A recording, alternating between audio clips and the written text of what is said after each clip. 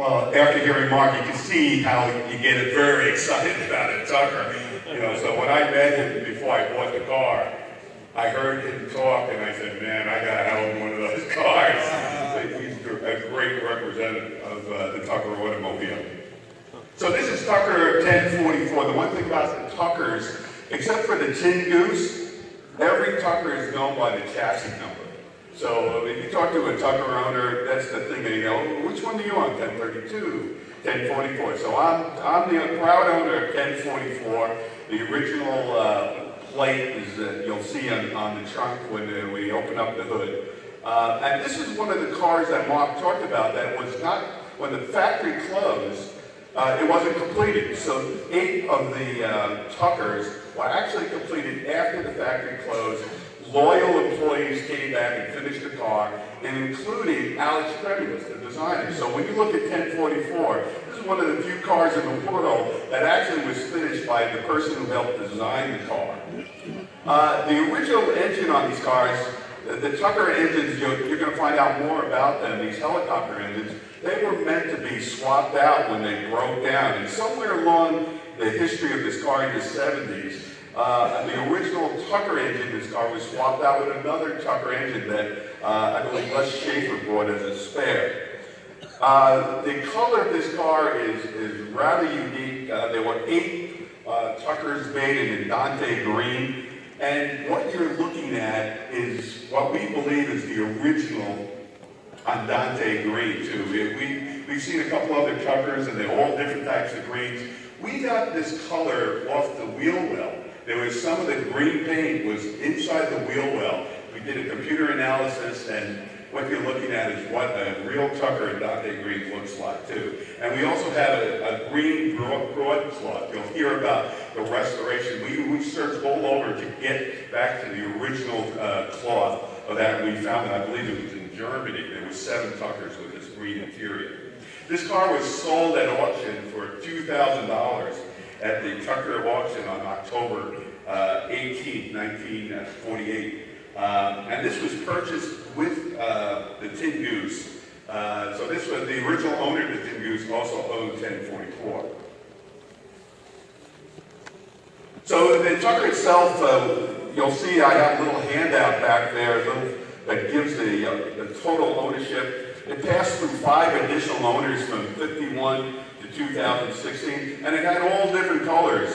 We documented that in 1951, it was actually maroon. So they took the green, they made it maroon, and they showed it at different car conventions. And then it was converted in the 1970s to root beer, which a guy named root beer.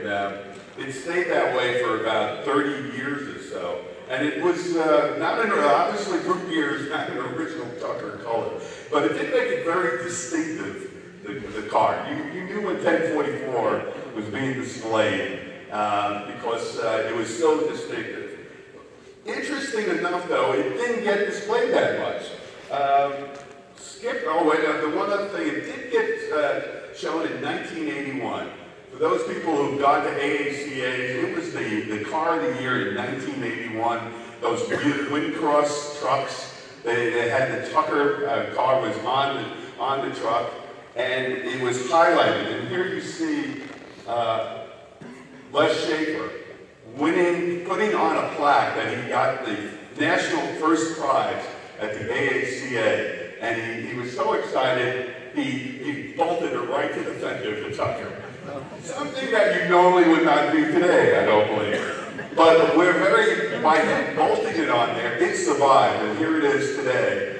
And we're going to put this in the front of the car. We're going to mount this along with the other, I think we have a Pebble Beach plaque on there. We're going to put the AACA plaque, the original plaque, back on there as well.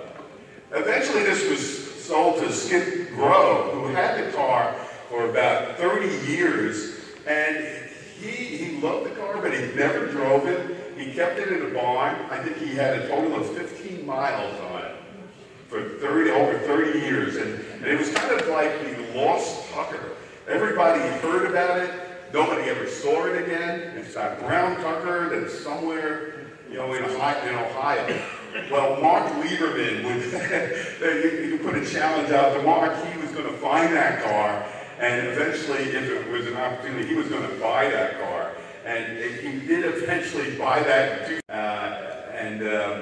I talked to Mark many times about the excitement about it. And we see the photo over here on the right.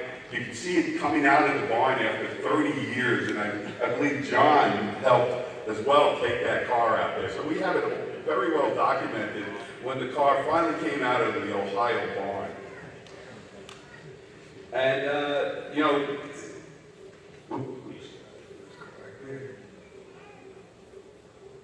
there we go.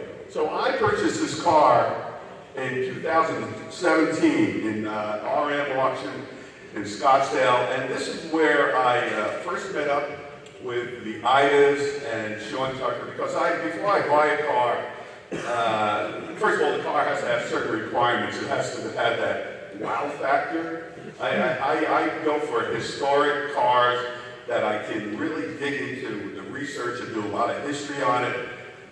You know, as Fred said, I have a Vanderbilt Cup race car, the Alto Black Beast, and I really got into documenting the Vanderbilt Cup races on my website. And I love digging into a car, learning the history, and sharing it with people. Sharing the history of the car, sharing where it raced, and how it affected people. I've been involved with many of the Vanderbilt Cup race families themselves. So I've been doing that. I ended up with Walter Chrysler's car. I have a Mustang, 1963 pre-production Mustang, the Mustang 3, which is a wild car. It was the 9th Mustang ever built, and the first 8 are unknown or destroyed. So when it came to a Tucker, I was always excited. I like some of the people here, we went up to Hershey, we saw the Kamen collection there, and I looked at the Tucker, and I said, that's a car that fits perfectly with what I like to do in my collection. And always wanted to have a Tucker, and then the RM auction came in 2017. I did my due diligence. I asked people to try to find out about the car itself. I spoke to Mark Lieberman, and then I also spoke to Bob Ida, that's Rob's father, who was involved in doing these modern-day coach-built Tuckers. And the first thing he told me, he said, well, you got to talk to Sean and Mike Tucker about the car. They know that. So I had him, again, this is before I bought the car, I talked to Sean and had an extensive conversation. He loved the car. So when I went out to Scottsdale, I was very excited about it. And then after talking to Mark, I was really sold on the car.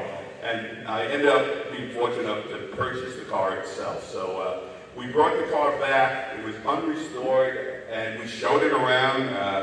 And it was a very drivable car. It was in good shape. And then the came question, what do we do with it? Do we restore it to bring it back? I knew I wanted to change the color. I wanted to change the color back to the original green. And then after talking to Rob, they came out to my garage, and I decided that this would be the great combination of having Rob Ida and the Tucker family restore this car.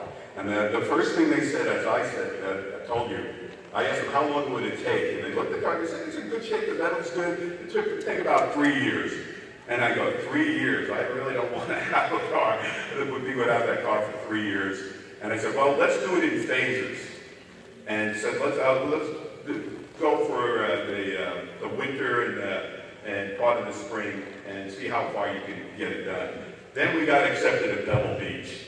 And he said, well, we got Pebble Beach is 8 months away. Let's see how much you can do in 8 months. They did the whole restoration, the 3-year restoration in 8 months. But the hours were still there and did it in 8 months. So I'm going to let them tell that story of how they restored Tucker 1044 and how they managed to do 3 years of restoration in 8 months. Okay, Mike?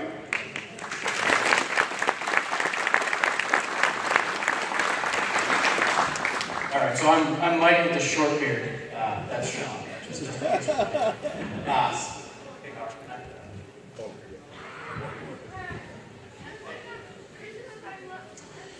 All right, so first I want to thank Howard for letting us be part of this restoration.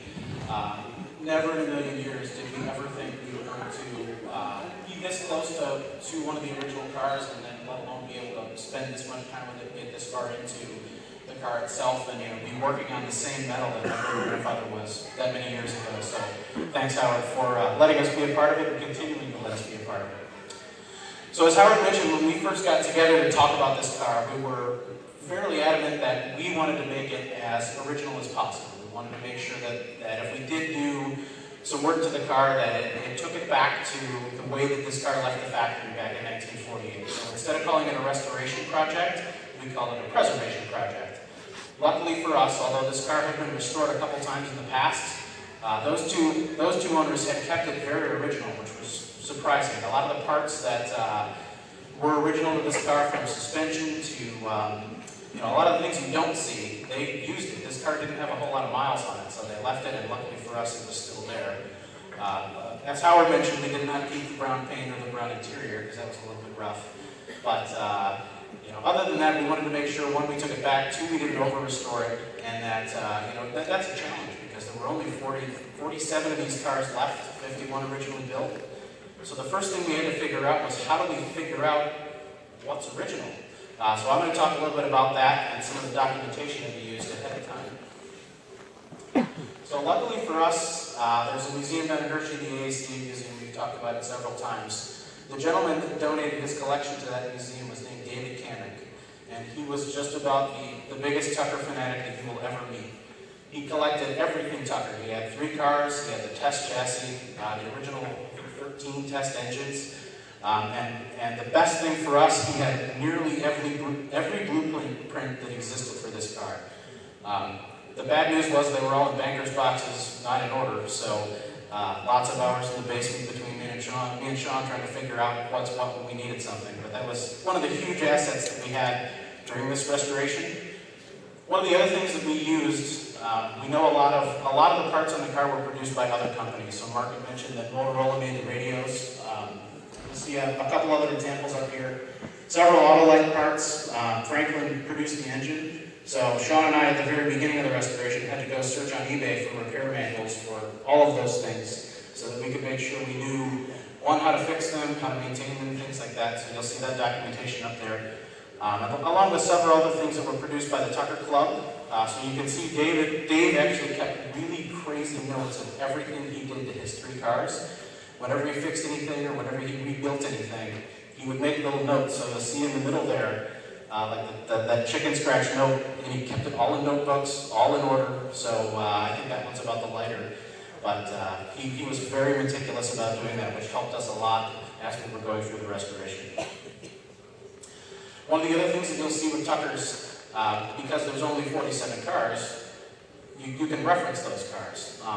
If you look at how they changed the car throughout the run of the cars, individual cars or runs of cars tend to have the same parts. So one of the things we had to pay close attention to was Tucker number 40, 41, 46, 45, to make sure that any parts we found unique to 44 that we didn't think were right or didn't match a blueprint, we checked with those cars to see if they had them, because they did change a lot of things throughout the run of cars, because they're all prototypes. There were only 50.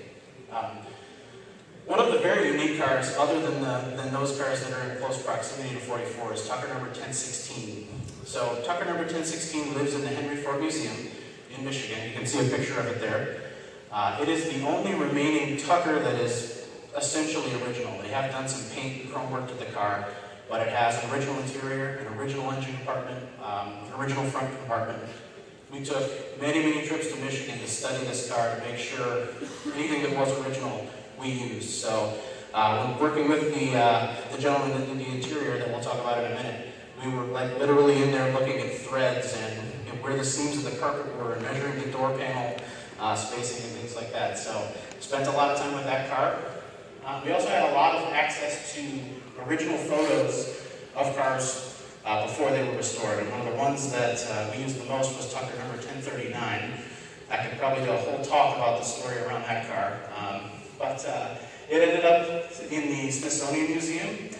Years later, we met the gentleman that restored that car. He gave us about 500 photos of it when he found it originally. So there's a couple of them there in the bottom right-hand corner that you see. We used that again for referencing what was right, what was not right, and things like that.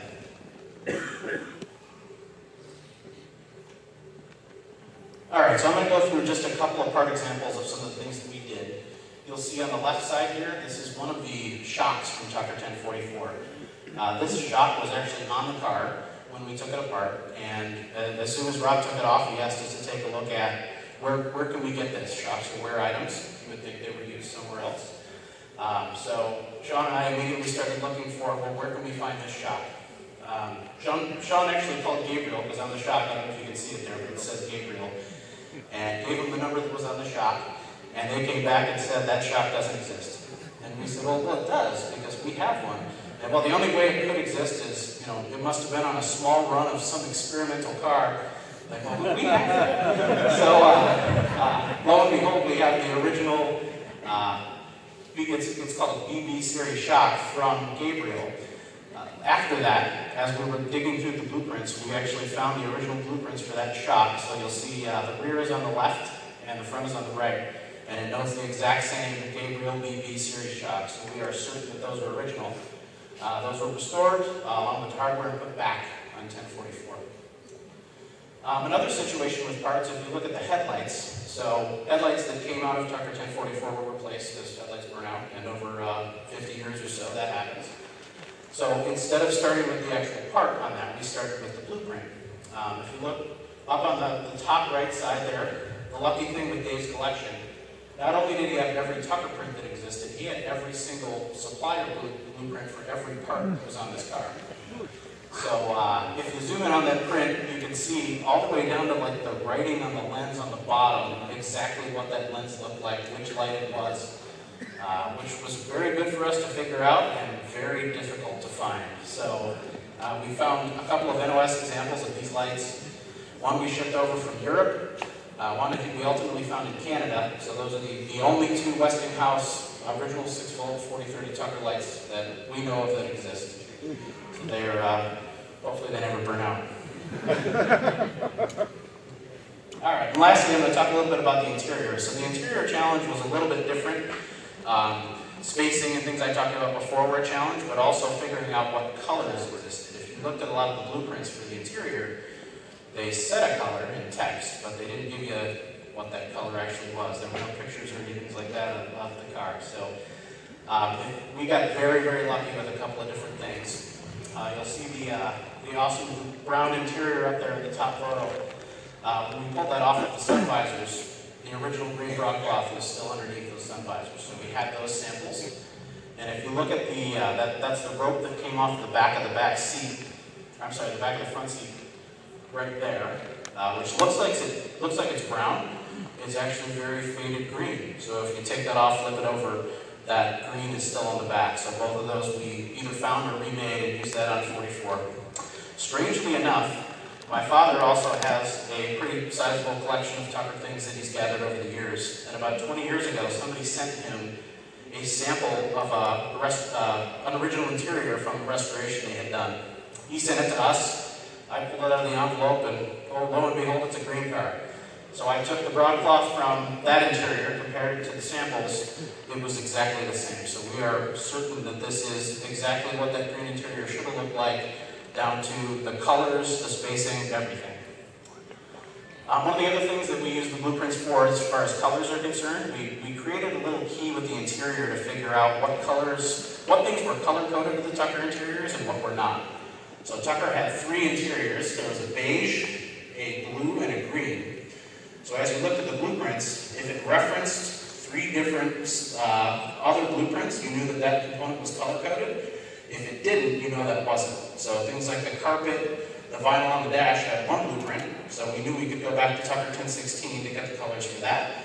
If it had 3, we had to use samples that we had. So this example of the armrest here, you'll see the call-out, you probably can't read it, but it references 6 different prints, 2 sets of 3, telling us that those armrests were color-coded to the original interior. So that was kind of the thing we used throughout the interior.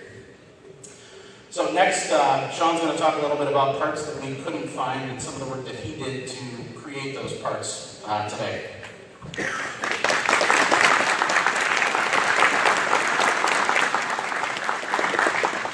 Hello everyone.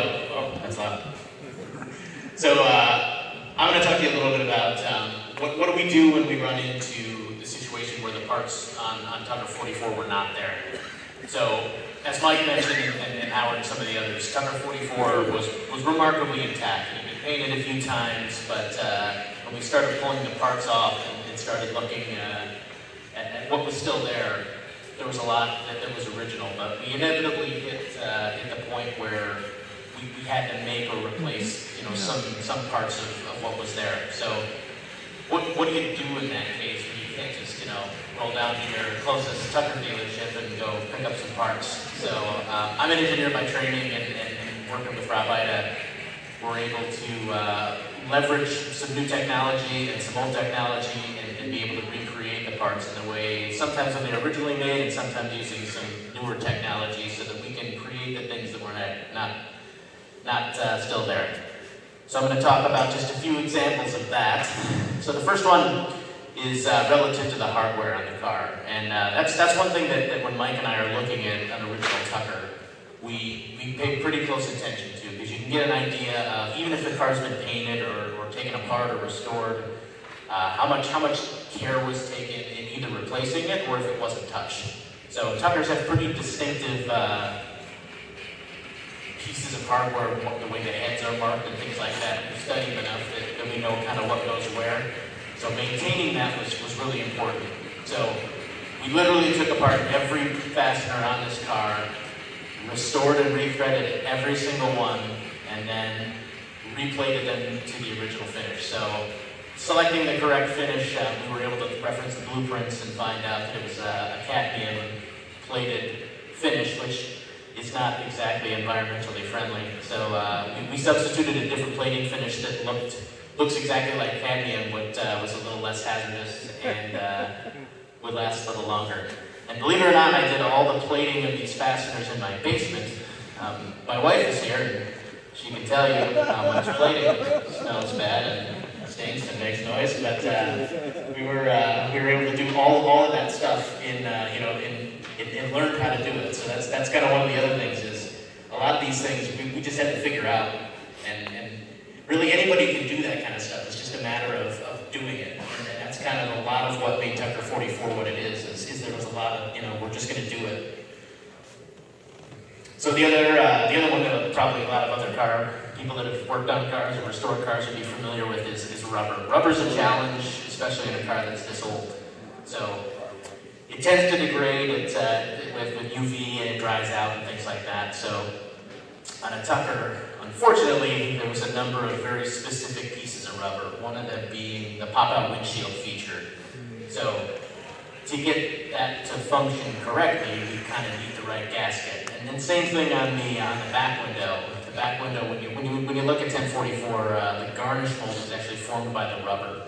So trying to get those pieces in there correctly is a challenge. And sometimes you can find a piece of rubber that might fit, but in our case, we were far enough off that we said, hey, we're gonna make tooling for these parts and make them the same way that they were originally. So we leveraged some modern CAD programs. I use a CAD program called SolidWorks, and we drew the new profiles, sent that rubber out to be tooled up, and we actually reproduced all that rubber, and all within the 8 months that we had. So it was a busy 8 months.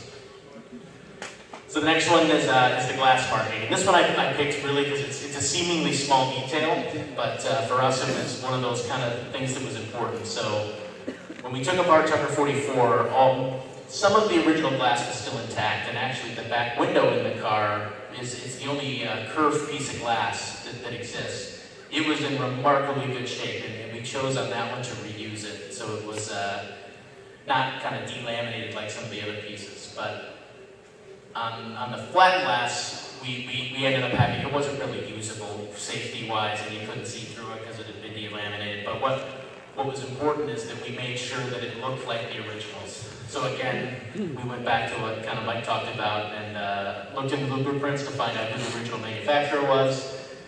I redrew all the original logos using a modern CAD software, and then we manufactured some stencils in order to etch the glass. Interestingly, the words on those stencils are teeny tiny. So the width of those letters is like 10,000ths of an inch. So then how do you make that thing? We we cut it out of a CNC machine with an end mill that's 5/1000ths of an inch in diameter, so like 2 human hairs. So that little stencil there that looks super simple took about 48 hours to make.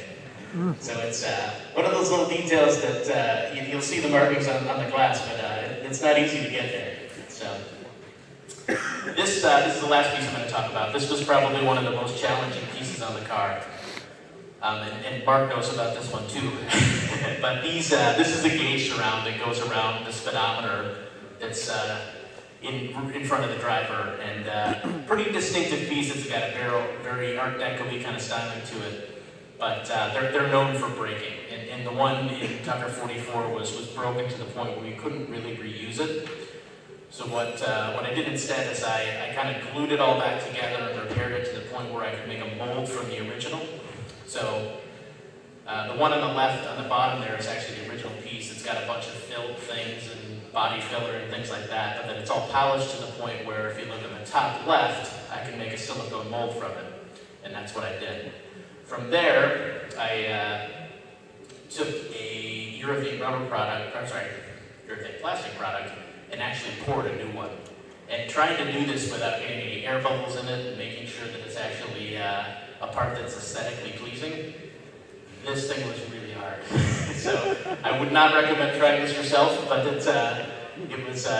when it finally worked, it was super rewarding. And it was at the very end where we were kind of just getting ready for Pebble Beach, and I had just finished it up. So it's this one's special for me. So now Rabbi is going to come up and talk a little bit about the body and some of the other